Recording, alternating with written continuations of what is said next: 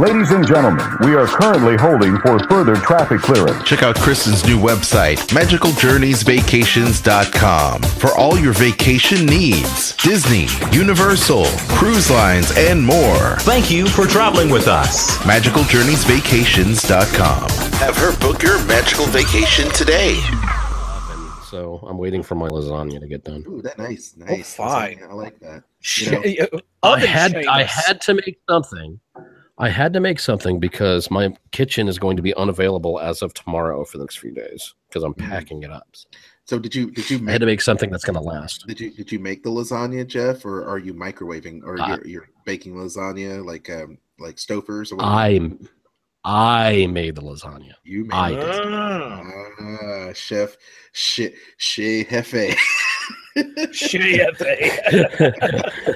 Right? Hell yeah. I don't go hungry here, damn it. I'm gonna edit it now. Mixes the lasagna. Actually, I love the fact that we opened the show like this. This is WDW After Dark. I love that. That was great. This is WDW After Dark, your weekly webcast for edgy adult Disney fan lasagna talk. Welcome to our show, Lasagna Talk. Would you like some lasagna? Jeff has got some in the oven waiting. He's baking. And we also got a lot of Disney discussion for you today. Now, last week we talked about some great Disney news, and today we've got some Disney discussion on tap for you. So pop open your frosty cold beverage and enjoy the next hour of great Disney discussion there at www.afterdark.com. You can tell your friends that you're watching us or listening to us on iTunes or Stitcher Radio. And there on our website, you can also check out great deals. Let's not forget to thank these great affiliates and sponsors like Magical Journeys Vacations. They have got so many great itineraries for the Disney Cruise Line, Star Wars, and Marvel now. We've talked about it here on the show. So right now, why don't you decide on booking a Disney cruise? It's been rated the top cruise line since day one. So experience it for yourself. And if you haven't, well, you need to save up for it. The Disney Cruise Line is going to many places in this year, and we want to make sure that you book your trip with Kristen of Magical Journeys Vacations.com. Click that link, and if you're going to Disneyland or Walt Disney World Resort, Disney Cruise Line, or Adventures by Disney, Kristen will hook you up, take all the time and to give you the best deal possible, as well as save you time and save you money and all those great shortcuts that she knows that she can do for you. So don't book direct with Disney. Put the money and support our show and book your trip with Kristen. She'll appreciate it. So will we. And then you can also use our Amazon link too. We're updating our Amazon links, and we're going to put a shop Amazon button there at the top of the page, so you can check it out. I take credit for that. Thank you, Eric, for that. So it can be mobile friendly. So be sure to check it out in the weeks and days to come.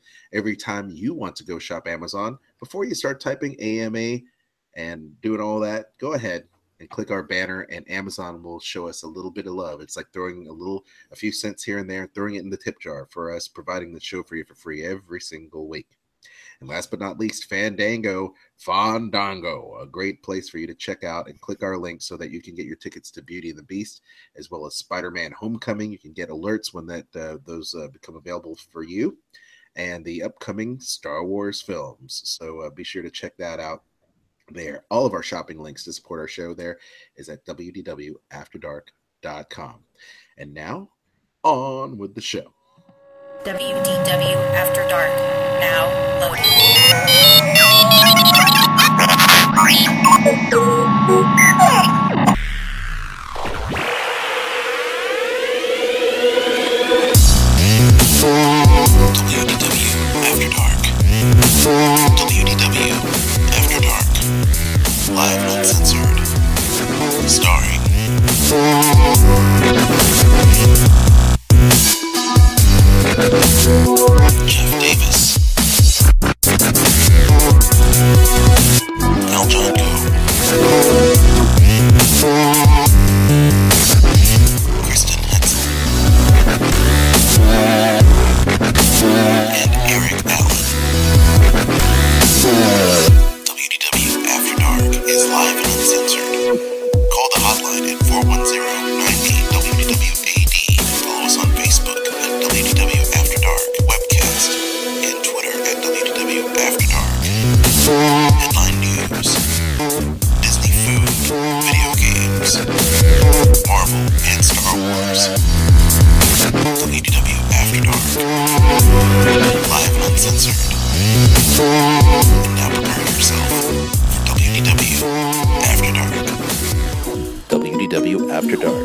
presents Disney Discussion, a roundtable panel.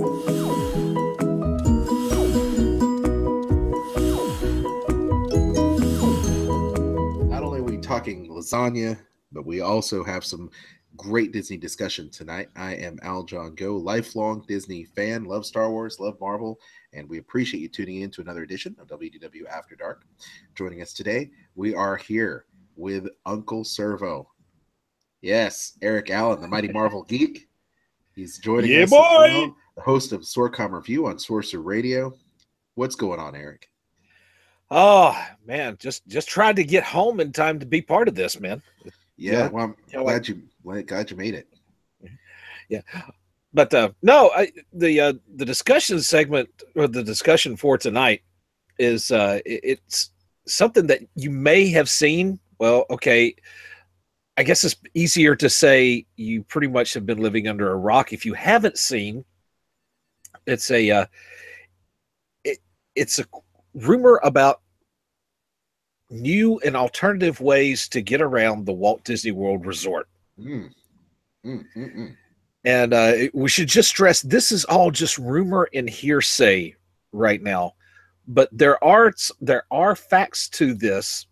And Jeff, I think you have those facts. Yeah, Jeff Davis from DW60 on Sorcerer Radio. Jeff, not only do you deliver news, but also the latest rumors. And why don't you open up the show and tell us a little bit about what kind of rumors this is exactly? Okay, it's like Eric said, it's all speculation. It's a rumor. There's no truth. It's a rumor. There's no truth to this. Disney has not come out and said, yeah, this is what we're doing. But at the same time, some permits that were filed from Disney that suggest Walt Disney World may be getting its own gondola transportation system. Now, I'll stop right there. A lot of people are kind of scratching their head, maybe going, okay, what is a gondola? And we're not talking about the kind of gondola where you're pushing a boat through the canals of Venice and some Italian guy is standing behind you going, "Oh, sole mio," that sort of thing. Yeah. Not exactly how I would have explained it, but he's absolutely correct. It's not that. It is, because that was a great way of explaining how that's not what it is. Actually, Eric, thank you, because I really enjoyed that. I want you to sing that again before the end of the show. Okay. That's the only lyrics that I know. And that's the only lyrics you need to know. That's because it's fantastic the way you do it. It is a transportation system that uses cable cars along a cable track that takes you from one point to another. Think of a ski lift. It takes you from that type of a lift system, uses cables and everything else. It takes you from the bottom of the mountain to the top of the mountain, and the cars come back and it continues. It's just never ending. Never ending. It's like an omni mover. It just keeps on going and keeps on going, keeps on going. Okay. So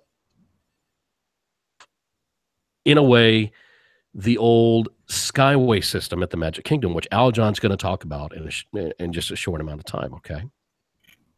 What you're looking at right here, this is a gondola system. This is what they're talking about. And according to the plans and the permits that were filed, there are different L-shape type of towers that are located in different parts of the Walt Disney World Resort. And typically, those are used to change direction in overhead cable-based gondolas, which you see here. Now, what they're saying is the new gondola system could be a system linking transportation opportunity that would take you from like the Hollywood Studios to the Art of Animation Resort, to the Caribbean Beach Resort, and also to Epcot. Now, these cars that travel across this cable can hold upwards of 30, 40, 50 people in just one car. And it is a way to alleviate traffic in an area. Now, this new type of system, it's not exactly brand new, but it's gaining popularity. And one of the reasons it's gaining popularity, you see it in a big city and a very popular city like London, England. A new system has been proposed for New York City to, connect Long Island with New Jersey to alleviate traffic. And people apparently love to travel on these things. And so this is what the permit plans that were filed is what Disney supposedly, quotation, supposedly talking about. And an opportunity for you to travel between a resort and a theme park without having to use your own vehicle or without having to use your own using Disney bus transportation, because some people hate Disney bus transportation. That's just the way it is. It's exciting, it's new, and it's fresh. But at the same time, there are a lot of questions pertaining to this gondola system that we're going to talk about during this discussion. Now, I mentioned the Skyway. Aljon. Yes. I have visited Walt Disney World way back in the 70s and the 80s and everything else when it comes to the Skyway at the Magic Kingdom, which at one time was really a very popular attraction, was used quite a bit. What can you tell them about the history about this attraction? Well, first of all, let me tell you that I white-knuckled it the first time I rode the gondolas at Disneyland. I was scared. I was so scared, and I was afraid of heights. I'm not like that anymore, but you know, I was thinking all kinds of disaster movie craziness from, you know, but the Skyway attraction at Disneyland and Magic Kingdom and Tokyo Disneyland took people from Fantasyland to Tomorrowland. It was called Skyway to Fantasyland or Skyway to Tomorrowland, and they had several different iterations. And it first started opening back in 1956, June 10th. And it opened finally on June 23rd of 1956 over there in Disneyland. In Magic Kingdom, it opened in 1971 and closed in 1999. And at Tokyo, the last of it was April of 1983, and then it closed in 1998. So this gondola lift ride, you know, very similar to what you'd see in a ski lodge for a ski lift type of attraction. The buckets, as Eric had you know, referenced in previous shows, is something that went back and forth based on a system that Disneyland had, or Walt Disney saw back in Switzerland for the Matterhorn. You know, so the Von Roll Limited company actually produced these and made it specifically for the Disneyland Resort. And it was a pretty cool system, but ultimately they ended up closing these buckets, or the Skyway, because of structural integrity issues that happened, especially there at Disneyland, because the system actually went through the Matterhorn bobsled attraction, and the pylon that kept that up ended up fatiguing and cracking to the point where the only way they could fix it was to actually go in and remove the top, very much like the Yeti there at our Disco Yeti that doesn't move over there at Magic, or at the Animal Kingdom for Expedition Everest. But yeah, they'd have to take the whole top off and refurbish it and fix it, and that wasn't going to happen. So that, coupled with a bunch of other you know, the metal fatigue that happened there at the Skyway in 1994, stress cracks, like I said, had developed inside the Matterhorn bobsleds. So they decided to go ahead and close it down and dismantle all the stations. So, and there was also other nefarious things that happened in the buckets without camera supervision, and other people also, right. There were safety concerns of people dropping things out of the buckets onto people's heads and different things. You know, people, guest mentality has changed tremendously from the 50s to today. Yeah. And you know, and let's look back at how the Disneyland theme park, when it first opened, people actually used to attend the park in their Sunday best. They used to come in their suits, you know, almost after church. They would come in, and they would come in and ride the attractions and be very respectful, walk around like a walk in the park and enjoy the attractions. But things change over time, and people, you know, unfortunately, for good, better, or worse, you know, they end up defacing a lot of the attractions and doing all kinds of stuff. So the maintenance was just unbearable, you know, for some of those things, you know, because there's not someone looking over your shoulder making sure that people didn't deface or defile the attraction ride vehicle in any way, because there's no cameras in those things, Yeah. So, the different risk and safety concerns for guests, maintenance issues, ride attraction shutting down, all that stuff came into play. But what Jeff is alluding to, and as I showed the video, the gondola system looks really, really cool. You saw it rolling across in Manhattan. They have Tramway, I think is what they call it, in Manhattan. And it looks super cool, and it's super fast, looks very safe. Technology has progressed to the point where we can possibly see a system like this that's very inexpensive in a relative term, to building a new monorail. And this will also be ecologically friendly as well.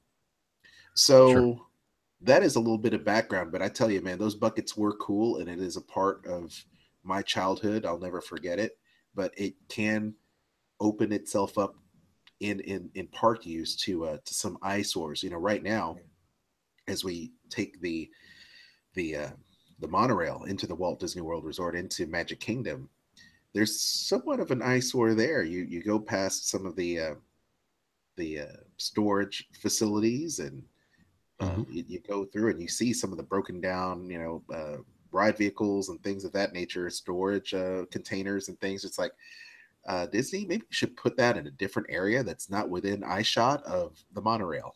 Or work on your camouflage. Put new some trees. netting up.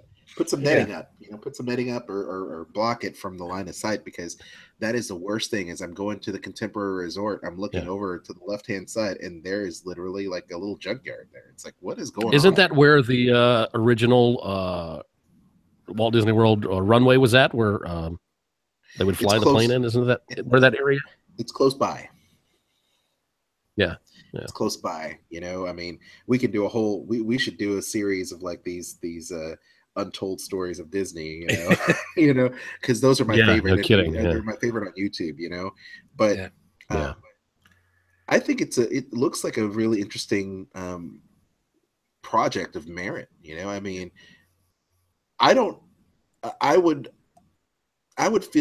have some reservations, because currently the monorail is not the most reliable source of transportation, guys. What are your thoughts on that, Eric?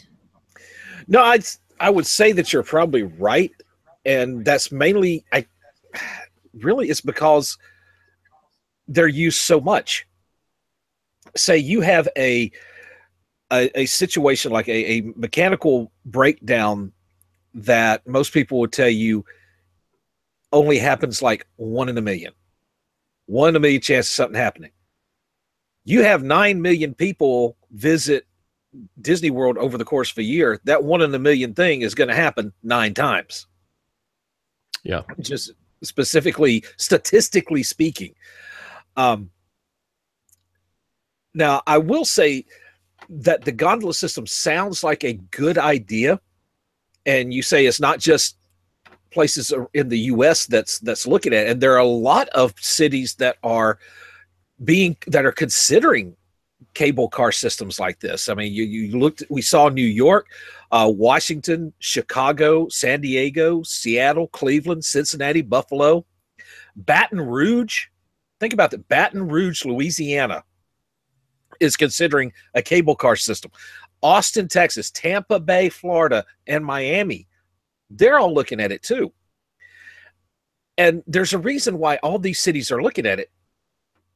And that's because really we're kind of behind the rest of the world in many ways when it comes to usage of cable car systems. I looked up on some of this earlier today. There is a cable car system in La Paz, Bolivia. It's been operating 2 years, and it has transported 50 million passengers. Wow. 25 million a year. There's one in Colombia. What I think their third largest city is. It's not like the Cartagena or Bogota, but they installed one where it reduced travel times from 35 minutes down to 9 minutes. Whoa, that's huge. There's one in Algeria, the city of Constantine. They use it approximately 3 million riders per year. Yeah, that's big. And another one in Greece on the island of Santorini. They estimate 1,200 people per hour. So really, if you want to talk about mass capacity, and this is a question that I had about it, it's like, would this system be able to handle the likely capacity? Because I see this as Disney kind of getting ready for Star Wars Land, getting ready for Toy Story Land. You're going to want to get people into Hollywood Studios with a much higher capacity than just a bunch of buses or just some of the friendship boats. And they're probably still going to run those. But I think, now let's go ahead and assume that this is indeed what they're working on. They haven't confirmed it, but they haven't denied it either. So let's just start out on the assumption that yes, this is what they're doing. Now it's going according to the proposed route that I have seen out on the internet, and I shared this picture with the two of y'all. It would connect Epcot through the International Gateway to Hollywood Studios, right next to the entrance, actually. But it would also link Disney's Caribbean Beach Resort, Pop Century, and Art of Animation. Guys, I think we're seeing the next generation of the monorail loop. Yeah. I mean, you think about it, you have 3 resorts connected to one theme park via the monorail. And that's great for Magic Kingdom. But I think what you're seeing, again, assuming this is what we're going on, you're going to see Disney's Caribbean Beach. Now, Caribbean Beach, you may already know, it is slated to get a DVC upgrade. It is going to become a DVC resort. It is going to have a DVC component. I think these 3 resorts right here are their next area of focus. So you're going to see them working on, there's a lot of constructions due to be coming on over at Caribbean Beach. Pop Century, Art of Animation, you know that they got a lot of room to work with too. And I think this is going to be the new Magic area, where you have, these are going to be classified as Disney's Hollywood Studios resorts. You know, kind of like how you got Polynesian, Contemporary, or Magic Kingdom resorts, Boardwalk, Yacht and Beach, huh? Yacht and Beach Club, Swan and Dolphin. Those are Epcot resorts. See, that's what it is. I was trying to think Yacht and Dolphin, Swan and Dolphin, Yacht and Beach. I was trying to combine them all. We're making new resorts here on the show. Spurg and Durkey, Berkey. Bork. Oh, goodness. Don't make me laugh. I'm going to cough. Yeah. But I think that's what they're looking at. They're expecting people to come to Hollywood Studios by the truckload. Yeah. Right now, as it stands, there is only that one gate, to enter. Yes. And we know that during Star Wars weekends, it was hugely problematic. Yes, it was. It led to huge traffic delays. Getting in and out of the park was ridiculous. Yes. And yes, they're preparing for, extended people, a lot more people to come into Animal Kingdom. They're expecting a lot more people to go to Hollywood Studios for Toy Story and Star Wars. We kind of alluded to it, Jeff, did we not, in our last week's show, talking about, the the expansion of the resorts. You know, as they expand, they're looking to increase capacity at the resort level at those two different properties. And in fact, you know, the great thing about the Walt Disney World Resort is that land is not a problem. They have tons of land to develop. That's plenty. You know, and they need to make sure that when the date is set for Star Wars and Toy Story, that they have the capacity to get all those guests. You see, I think it was an additional 500 guests at Caribbean, or I'm sorry, at Coronado. At Coronado, and probably another 500 guests on, you know, probably for the DVC property. Right. You know, so that's huge, and that is only the expansion, not to mention the possibility of them building another one or two more resorts, because that's just 1,000 people. I mean, we're looking at a huge expansion, and I think Studios is probably going to end up having to build a parking garage of some type, and they're going to need to shuttle people back and forth from somewhere, some type of structure. But I think this is cool. I think that the technology has gotten better. It's safer. There's a lot of different safety precautions that people can take, you know, to ensure guests. You know, I think that was an issue, Jeff, that you mentioned, is what would happen if a gondola got stuck? Yeah, I think the biggest thing for me, as exciting as this sounds, and during our last show, we talked about fresh and new at Walt Disney World, and, you know, how exciting it can be with this, you know, new show that's coming to the Magic Kingdom, or Replace Wishes. It's something new and exciting, and we enjoy something like that. But for me, the safety factor really comes into play on this thing, because, yeah, granted, you can get, you know, 20, 30, 40 people into a car at one time. And what would happen in a situation, heaven forbid, if this but transportation system were to break down, you know, in the middle of those two L towers, where it changes direction. You know, how does Disney go about, you know, getting those people out of there and not risking people's lives? I mean, you take a look at the monorail system, Eric, that you mentioned. Yes. On various times, and we've seen it in the past couple of months, where the monorail system has been almost non-existent around the loop of the Seven Seas Lagoon, because they've been working on it. So people have had to take the ferry. And the reason they do this is because they don't want to have another accident like they did quite a few years back with the monorails colliding and everything else. Yeah. Huge thing. You know, people lost life and everything else. Can you imagine the scale of a tragedy when it comes to a system like this failing because of the wire, for whatever reason, something strange and not expected happens, and something like that were to fall to the ground? I mean, it's the thought to me is just terrifying, literally terrifying. Yeah, I mean, and you deal with that in any type of, you know, transportation, whether it may in a plane, in a train, in your own car. That's understandable. If it were to break down, children are going to freak out. Even Aljon said this. Kids are going to lose their minds being suspended in the air in X amount of feet until Disney shows up to get them out of there. And it really scares me in a way. For those people who may have an issue with heights, won't be able to use this type of system, which there are not many. It's not going to be a big impact or anything. Yeah. You've got that.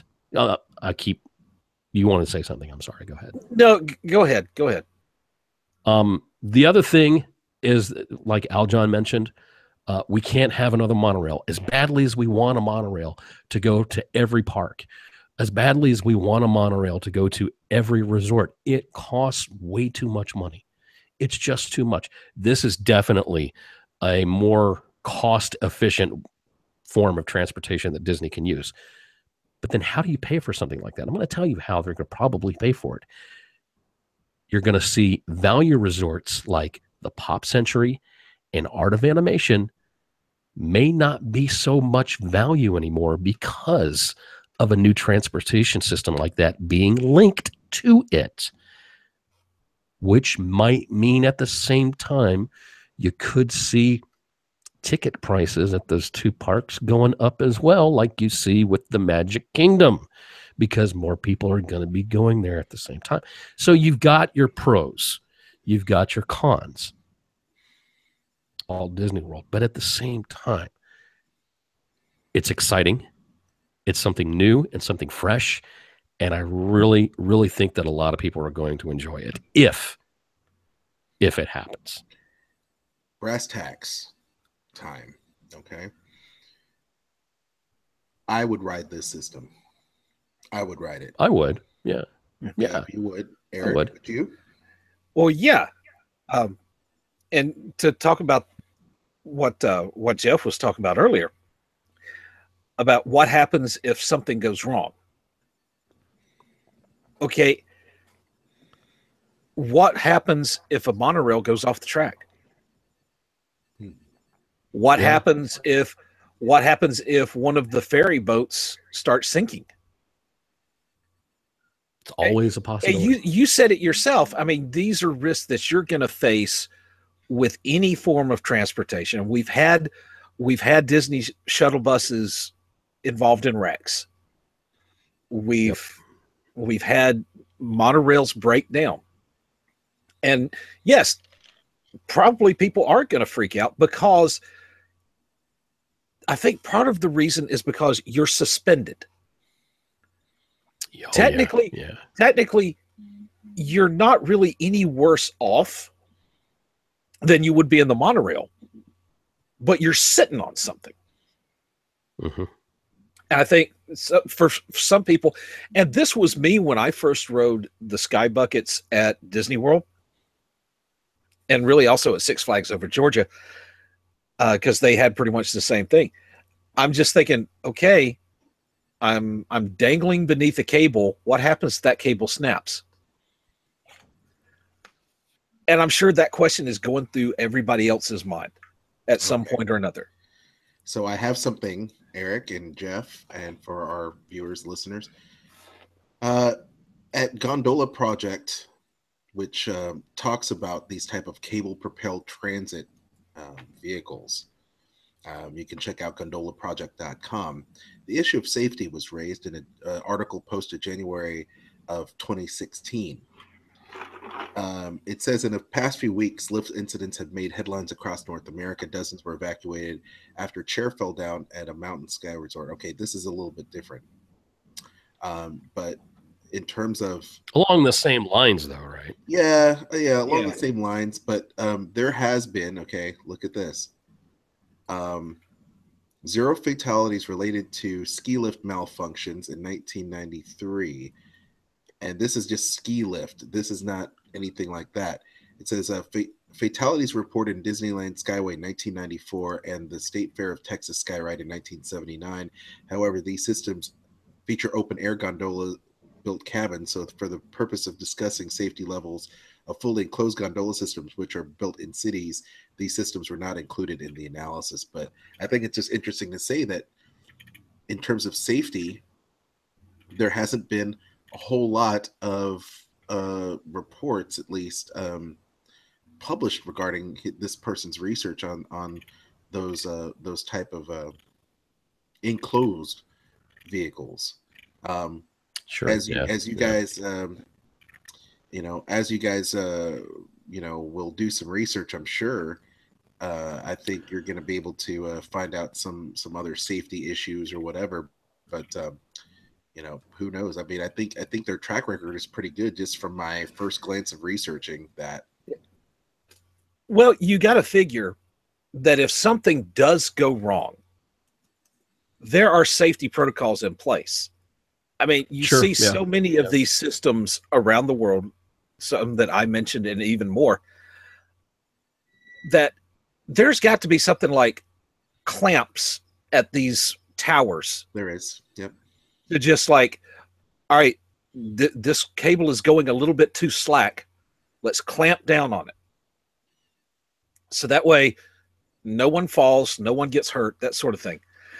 Now, my questions really are more along the lines of how would these handle inclement weather? Because when you think about it, Florida, Central Florida is like a severe weather magnet. I have been through a hurricane in Orlando. I've been through a tropical storm in Orlando. There are tornadoes that come through Orlando. Lightning storms come through Orlando. Eric is mentioning the same thing I was going to mention too. So my question is, how is this system going to cope with that severe weather? Because if it can't, if there's like a thunderstorm within 5-mile radius and they have to shut it down, this thing is going to stay down more than it's actually up. Oh yeah. And so that's my question. Okay, that's one of my questions about how it handles severe weather. The other question is how to handle disabled or guests with limited mobility. Because let's think about these. These gondolas are going to have to almost be in constant motion, are they not? No, it's not going to be like a dark, like Haunted Mansion where they just keep on moving people. You go in and then you transport out. Actually, the one that I showed you at the top of the show in Manhattan actually is basically like the monorail. It pulls into the station, it stops. People can load and offload. People with special needs can come in. Park their wheelchair or whatever conveyance they have, and then off to the races they go. They just zip out. But with this type of system, though, doesn't that stop everybody else? Yes, it on does. the line when they stop to load passengers. Does it stop you in between point C and D because they're loading passengers? Yeah. I think it would. It would have to be. Yeah. So you would be like a constant stop and go the entire time because they're loading people on. I mean, what you're going to need if you're going to implement this system is something that is almost, it's going to have to be an omni-mover. It's going to have to be a lot of cars, cabins, whatever you want to call them, in constant motion. So here, yeah. Go ahead. So what you're probably going to need is something similar to like the boarding station on Spaceship Earth. So I think that's correct. And once again, in researching this at gondolaproject.com, you can read their fact file, frequently asked questions. It says, number 7 actually says, what happens if a gondola lift malfunctions mid-ride? It says, all CPT systems are built with one or more backup diesel engines. It's an extremely rare event that a complete lift failure emergency procedures are in place with trained crews assigning safe and orderly evacuation of passengers, but it is an extremely rare event. So, and they also say this, it's like, when was cable transit invented? Is this such a great idea? And if it is, why don't we see it in more places? And it says here, modern cable technology has been around for 70 years, with the first passenger gondola arriving in the 30s. It's remained on mountains for many years, only making its mark in the urban market recently. A lack of information, or at least accurate information, is available over the years, has severely limited the technology as an alternative. But yeah, there's as you saw, Eric, and probably in your research, all those places that you mentioned earlier had been mentioned in this. In terms of cost, it's similar to other public transport technology. It's dependent on the factors as local considerations, and but it is cost competitive and can be built at a fraction of the cost of similarly rapid transport technology. So, sure, yeah. I think it would fall in line with Disney, and since there are only less than a handful of manufacturers of this said technology, they've had a lot of years to make sure that this system is a tried and true performing technology and able to run in various conditions like snow and ice, and I guess in our case it would be like hurricane weather, right? Yeah. Oh yeah, because Florida weather, I mean, gosh, it changes on every 20 minutes, it seems, literally. Yeah.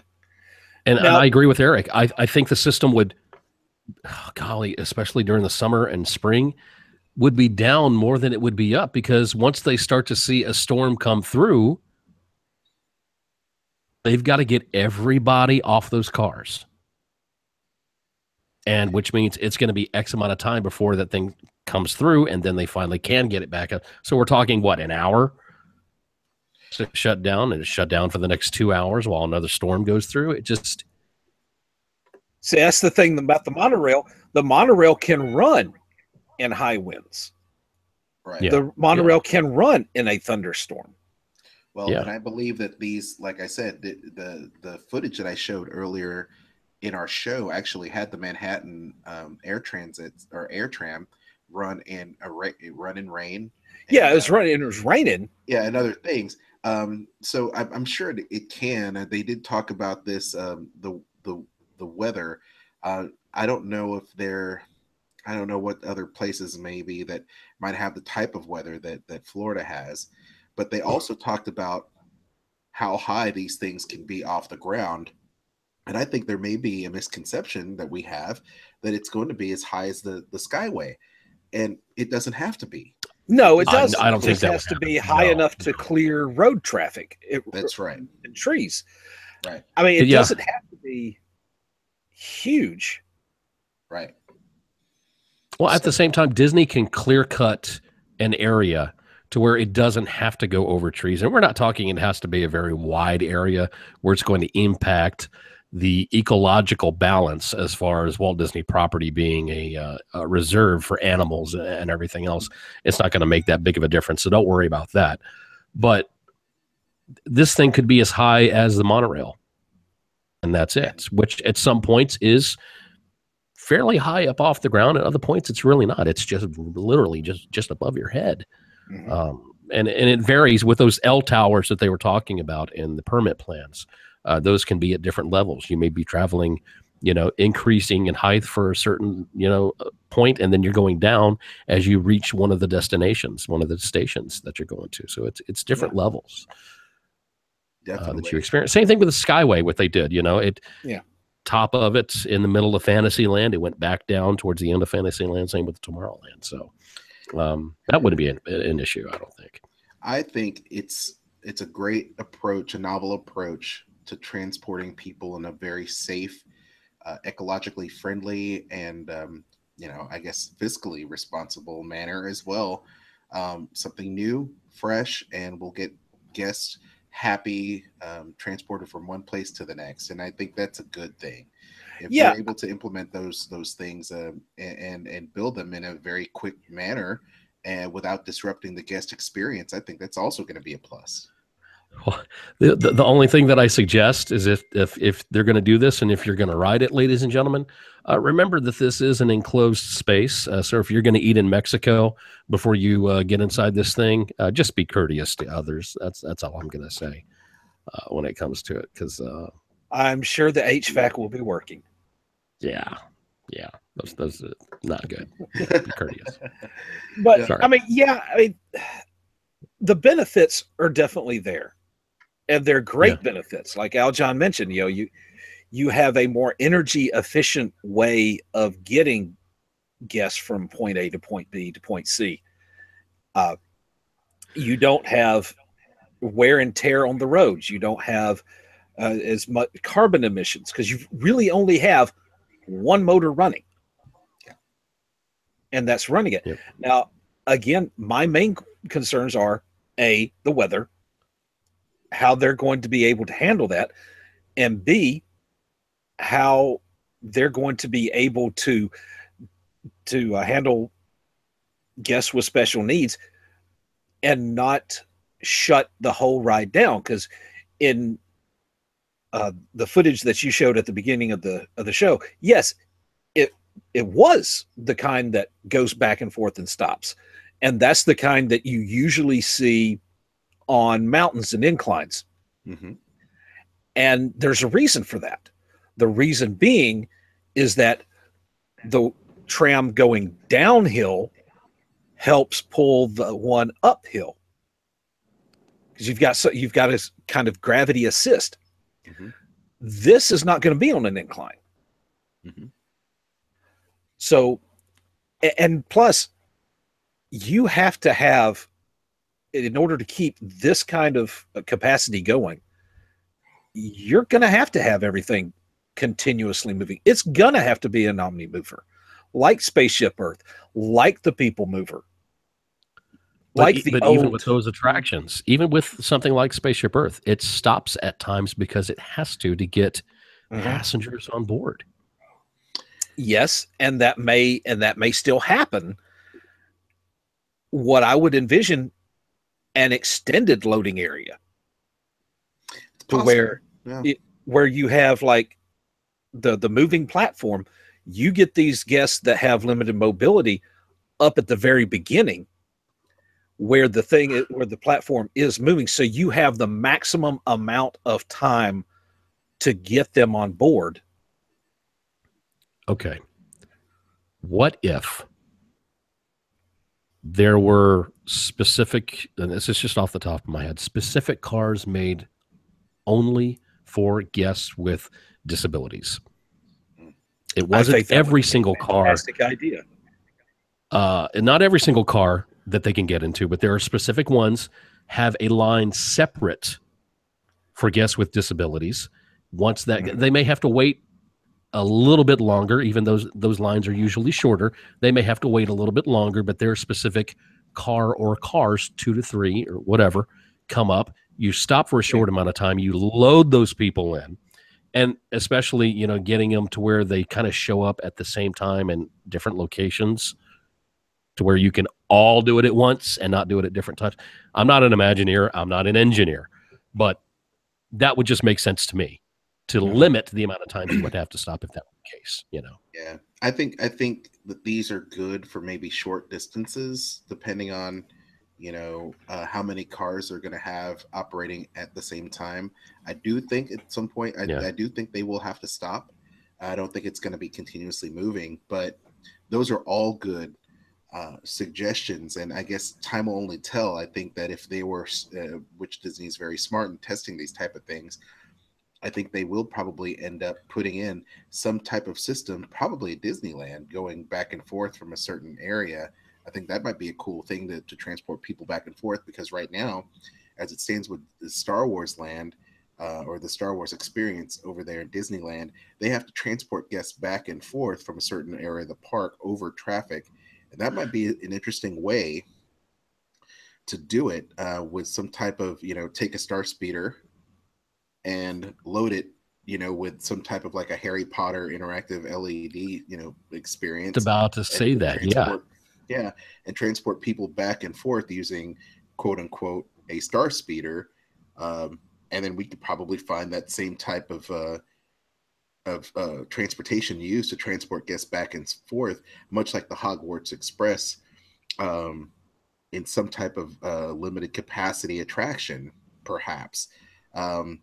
That may be another future thing for future discussion, but I think all of those are great. I think they will probably have to do it in some kind of short form testing at a resort, and to see if it, to see what type of issues happen. And if they want to proceed with building that. I mean, I think it would be interesting to see how they go about doing this type of stuff, and if they're going to test it and where they're going to test it and do it. But I think there's a lot of history with these types of transportation already, with a very good track record. And I'm sure Disney has taken all of that into account, guest safety being of the utmost importance. But very cool discussion regarding this. Any final thoughts regarding these gondolas? Or gondolas, however you want to say it. Put it in I'm not going to sit here and say that this is a sure thing. Disney files plans all the time that never see the light of day.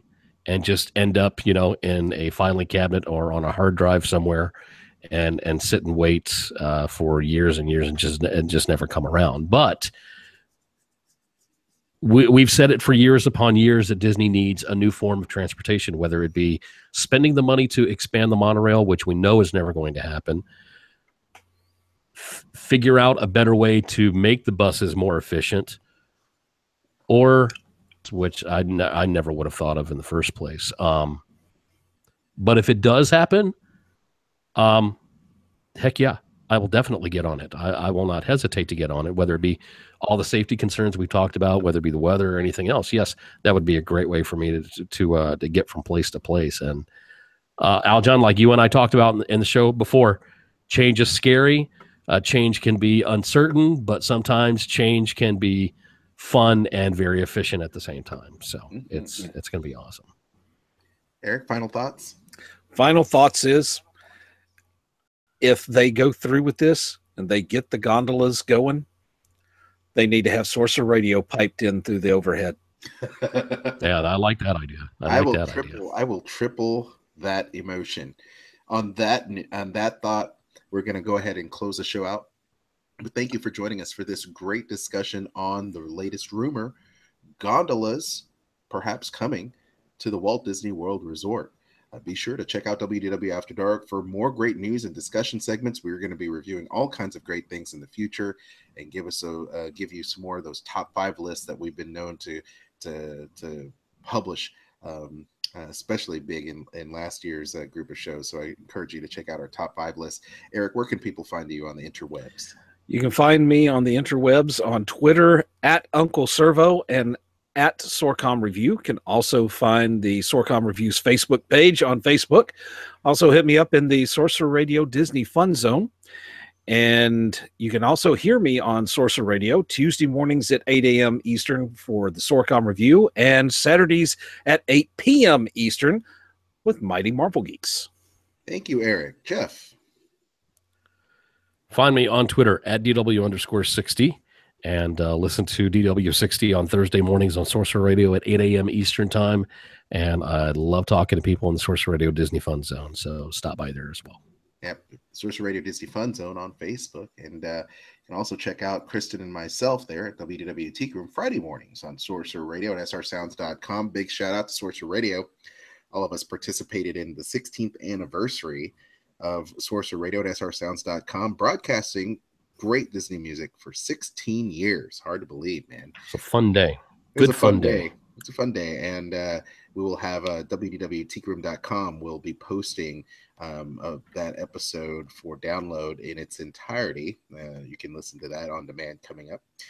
You'll be able to check out Kristen. Her podcast is up, diningatdisney.com. She's working on a new book with John Donahue. So hopefully we'll have more of that coming to bookstores, hopefully in 2018. So that should be exciting.